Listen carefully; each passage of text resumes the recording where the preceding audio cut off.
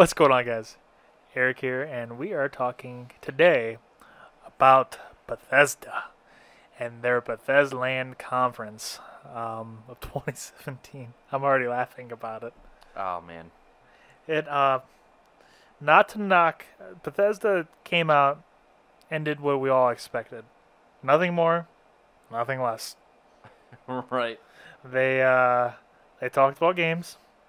They first, I think, talked about Doom VR. VR, which at first I was kind of scared because I'm like, oh, you're just looking and observing things. Yeah. And then they finally open it up and it's like, okay, it's Doom VR. Yeah. Um, Right.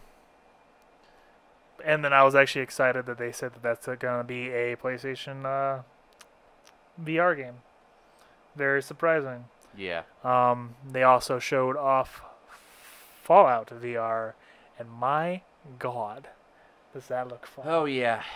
Only disappointing part is they didn't confirm anything about PSVR. It was on Nope. the Vive. Yeah, they showed the Vive off, but then the thing is though, I'm thinking it's going to be because they showed the Vive for the Doom VR, and then later they said it was pushed for PlayStation VR.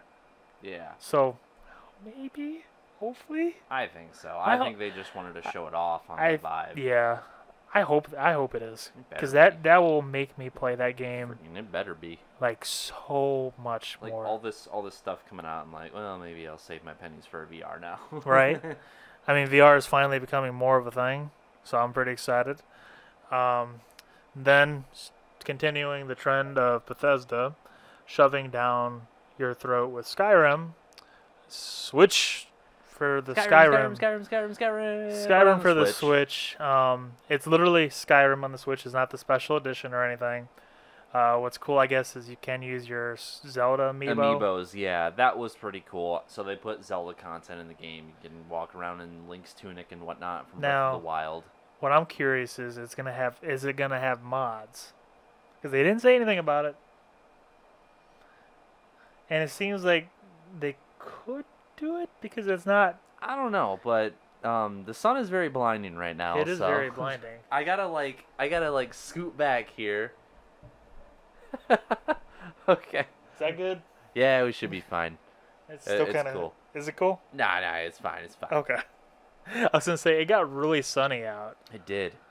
like really sunny. I was trying to use the thing for lighting, but it just decided to kill Matt instead.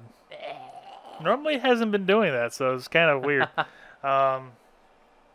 So yeah, I don't know, maybe it's gonna be mod enabled, but It's hard to tell with Switch. yeah, With Nintendo, I should say. because Nintendo definitely will probably have some strict policies with that. Other than that, yeah, Skyrim, cool, more Skyrim.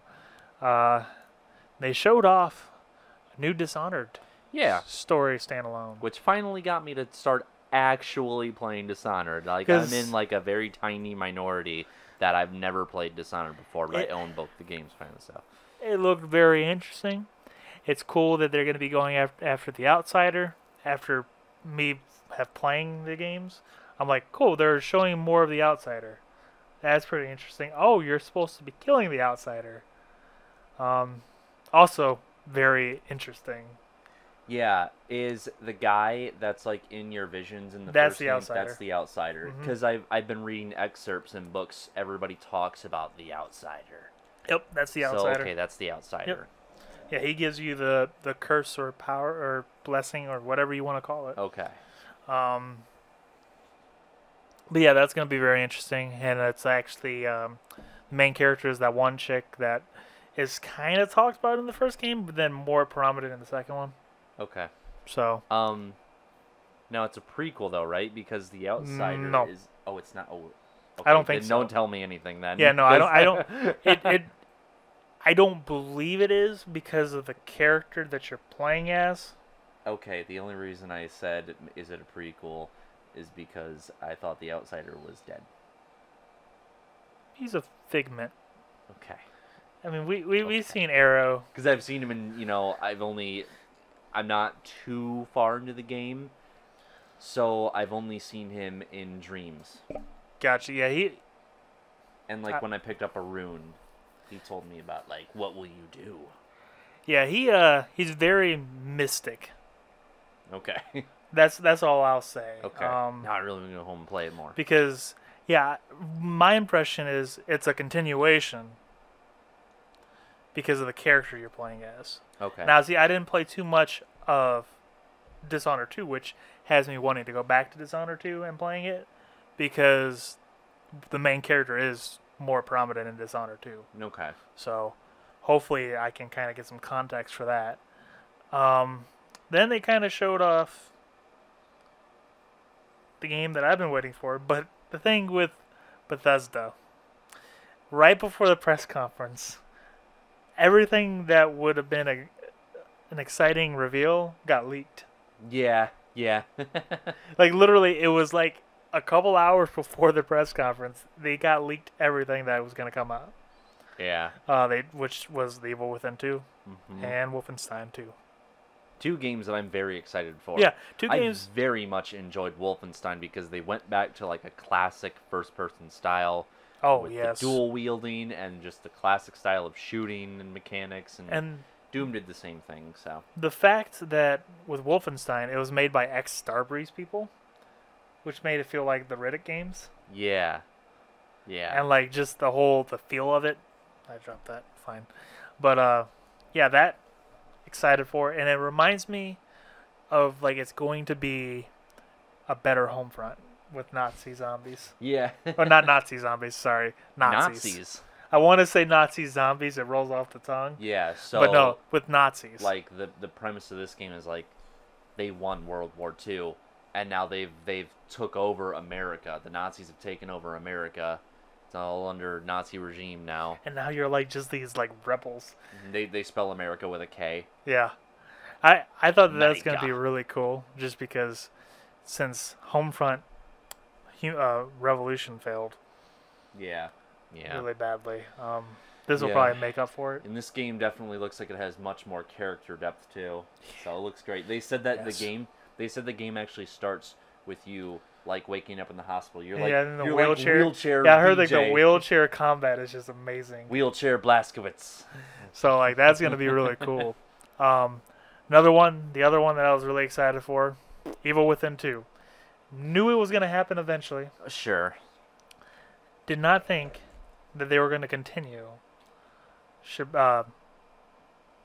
Sebastian's story, and bring his kid back into the fold. Yeah, right. Now, and I appreciate the trailer because it didn't really spoil what happened within The Evil Within. Right. Because I never fully beat that game. Oh, really? I'm actually in the process. I'm in the process of beating it now. Gosh, like text me when you beat that game because you'll be like, what? And then like the DLCs apparently continue that. I didn't do any DLCs. Like, because I actually have all the DLCs. I'm like waiting to download them until I beat the game. Okay. But yeah, I've never beat it, so I appreciate that they showed just enough to get me hyped. Right. Ow.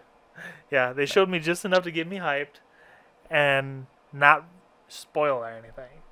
They showed what I already kind of assumed what was happening, with the whole cerebro mind thing. Don't say anything, but like I have an idea what's happening so far. Yeah. But yeah, I'm sold. I loved the trailer that they showed for it. The music that they picked was just amazing. Other than that, their main conference main conference was, I could see you were struggling. You're like here, maybe here. Here. Their main conference presentation was just really weird and just bad. It was weird. It was like they continue with that Bethesland crap, and it's Bethesda just like land. We go check over to this area here. We're gonna talk about VR stuff, and let's see what the VR people have to say. Okay, cool concept, but they only like talked about things that already exist. Again. Yeah. I mean, and that was the theme of this this whole E3 was just stuff we already knew about, really. Yeah. No big surprises. Until the next episode, where we talk about Nintendo. Stay tuned.